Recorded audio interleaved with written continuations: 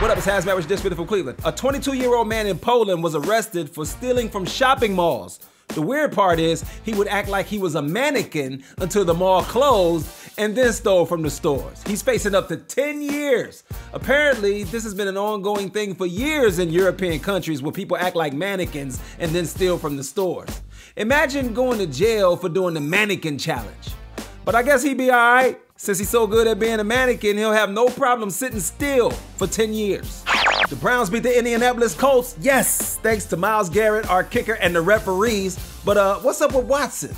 He went from being a game-time decision to not playing for a month to only throwing 5 passes, 2 of which were interceptions, then getting pulled from the game. So let me get this straight.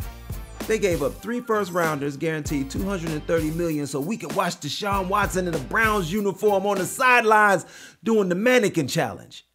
This has been HazMatt with your Dishin from Cleveland.